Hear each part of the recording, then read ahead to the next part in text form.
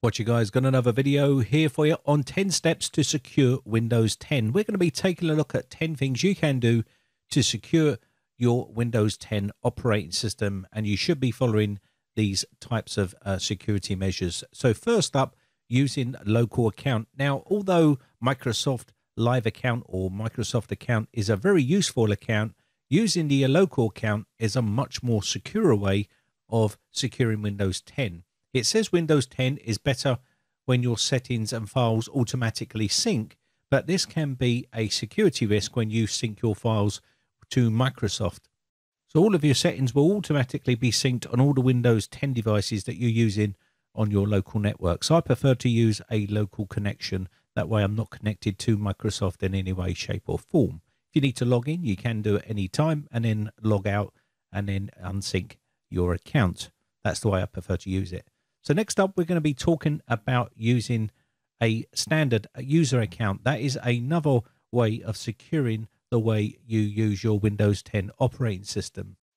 Now, by default, Microsoft Windows 10 will set up a user account as administrator, and this is a big no-no, especially in business companies. They will use user accounts which are just standard accounts, so they lock them down, and you should be doing the same thing at home. So to do that, what you need to do is create an admin account.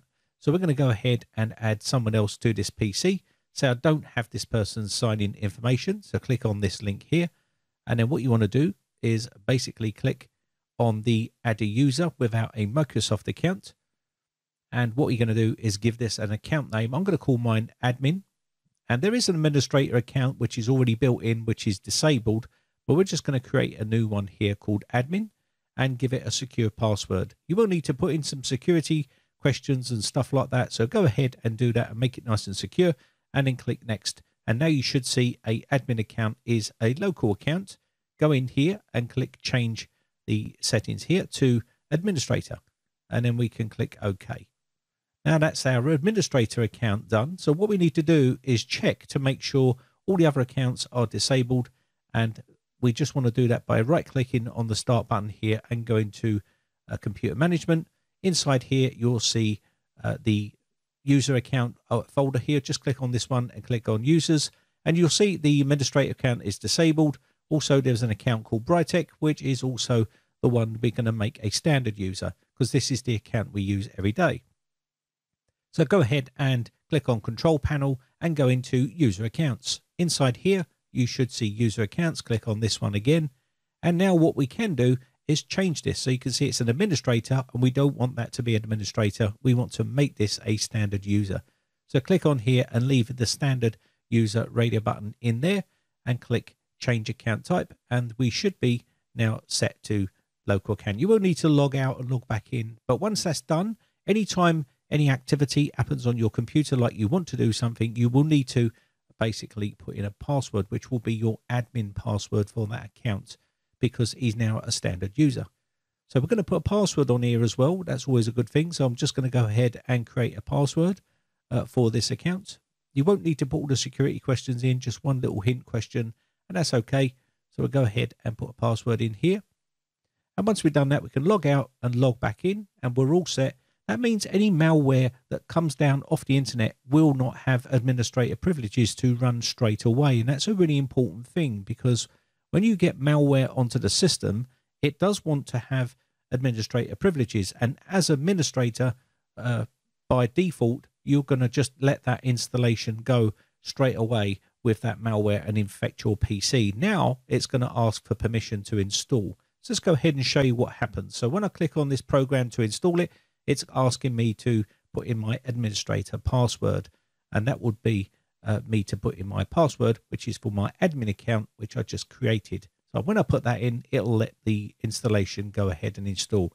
It's a little bit of a pain to keep doing that, but at the end of the day, it keeps you safe, and that's the main goal of setting up these security steps. Next, we're going to be talking about the next step, which is updating Windows 10. Now, this is a really delicate subject because Windows 10 updates can mess up your system. But what you need to remember is there's a difference between feature updates and security updates. And what we're interested in is making sure we have all the latest security updates for the computer. And that means that any sort of bugs or any sort of security flaws that have been found in software or in the operating system, these will be patched.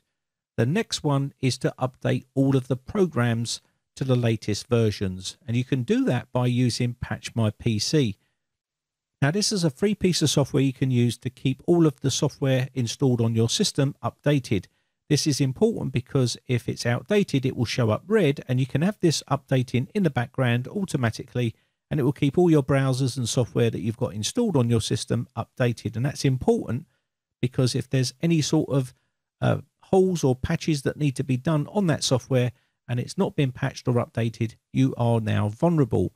Also, if you're using software that has not got any more support to it because the creator has ceased support for that particular type of software, you really don't want to use that software anymore, because that can also lead to an exploits in the software which people can find out. Next up, we're going to be enabling system restore. Now, by default, it's now disabled in Windows 10. So go into there, type restore and type create system restore point. Now, once we've got this open, you can see here, we can click on configure, highlight the drive you want to configure it on, and then click configure and turn on system protection. And also we're going to now give it a bit of current usage here. And there we go. That'll be just for this video, but you can give it more or less whatever you want to do. Click apply and OK. And now what you need to do is create a restore point. I'm just going to call this backup. You can call yours whatever it is. So maybe that you're going to go ahead and install some software. And before you do that, you create a system restore point just in case something goes wrong. You can always roll back the system to a time before you install that software where it was working properly, and hopefully you'll be back up and running in no time. Now let's just take a quick look by typing restore here, and we'll go in here, put my password in and click yes. And this will show us the restore point that we've just created here. So if I hit system restore and now we click on next, you'll see the restore point we just created. And if you get used to creating restore points when you're doing certain things, they're good little safety nets to roll back if you've got problems. So next up, we're talking about backup. Backup. That is the most important thing to do on a computer. You can use free software like Iomi Backupper, which is a backup piece of software, and you can download this and back up your system. It's always advisable to back up your system and then back up to a source outside of your computer, and then also maybe in the cloud or something like that. You can always put it into 3 different locations just in case something goes wrong. You can always use Macinum Reflect as well. This is another free piece of software which is pretty awesome. If you want to see videos on any of this stuff, let me know in the comments section below.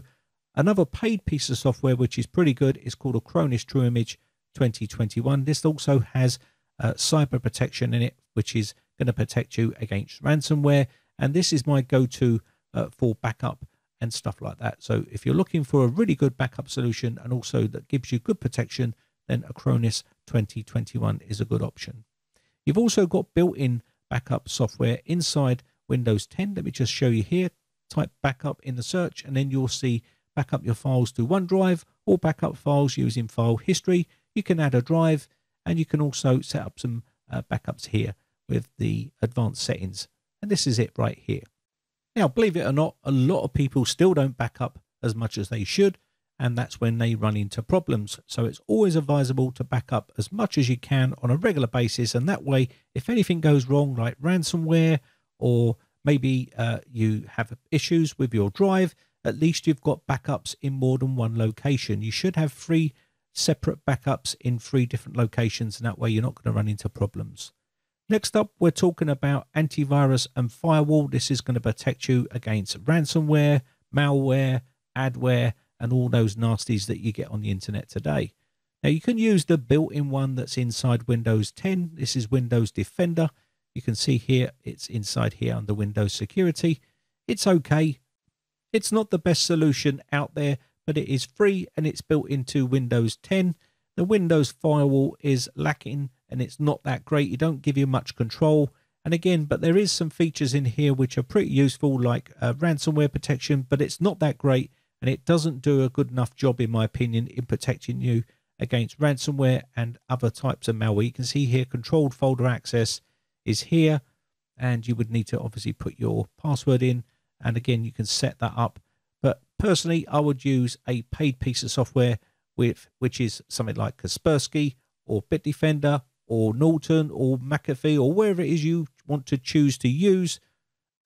Everyone has their own favorite antivirus program, and I'm not going to get into a debate which one is the best because everyone will argue until the cows come home. But Bitdefender has some pretty good offers on at the moment, and you can buy one of these. Total Security is a pretty good option. Gives you 5 devices up to 1 year. Also gives you good protection. They also come with firewalls built into them. Another thing you might be interested in is anti-ransomware software, and this is for people that are always getting infected. If you get hit with ransomware, especially crypto ransomware, it's going to encrypt all of your data, and that will be it. It can happen in split second, and basically you would lose everything, especially if you don't have any backups. It can be leaving you in a real bad situation. So you can use some anti-ransomware software like this one or other types of software out there. Next up, we're talking about password managers. Now, these are quite useful for people that have lots of passwords and they want to use complex passwords, but they can't remember them. So you can make as difficult as you like, and LastPass will keep these nice and safe for you.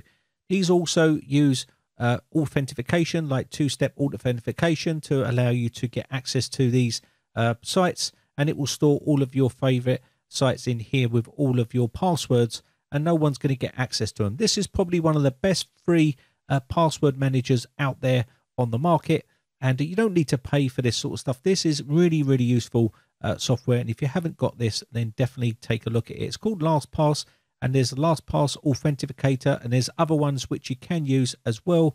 Now, someone put me onto this Authy. You get the app on your phone, and basically once it's on your phone, you put all the sites in that you want to put your two-step authentication onto, and every time you go to log in, it will send a message to your phone, and you just get the code and put it in, and you just log straight in. Very simple and easy to do.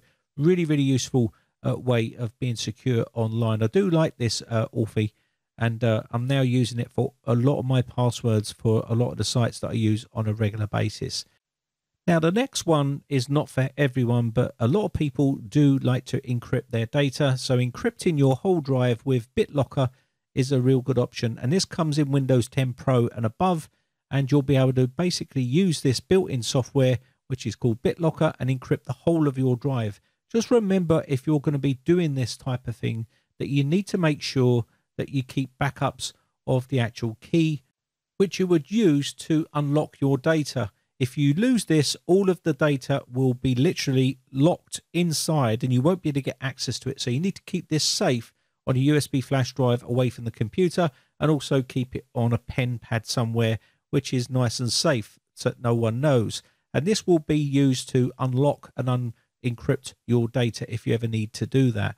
Now, if you don't have Windows 10 Pro or above, you can use something like Encrypt if you're on Windows 10 Home. And this will allow you to do the same thing and encrypt all of the data on your PC. And it's really, really secure. And it's a great way of locking down your system if you're one of those sort of people that like to encrypt your data. I personally don't encrypt my drive, but if you do want to do it, then these are the two options available. Now, the last tip I'm going to give you is use really strong and long passwords with special characters, and make sure you use different passwords for each type of thing that you use on the internet, whether it be banking, whether it be your Google account or whatever it is. Use different account passwords all the time and keep them nice and secure, and make sure you change them on a regular basis. I think that's going to be about it. That's 10 steps to secure Windows 10. My name has been Brian from briteccomputers.co.uk. Thanks again for watching, and I shall see you again for another video real soon. Bye for now.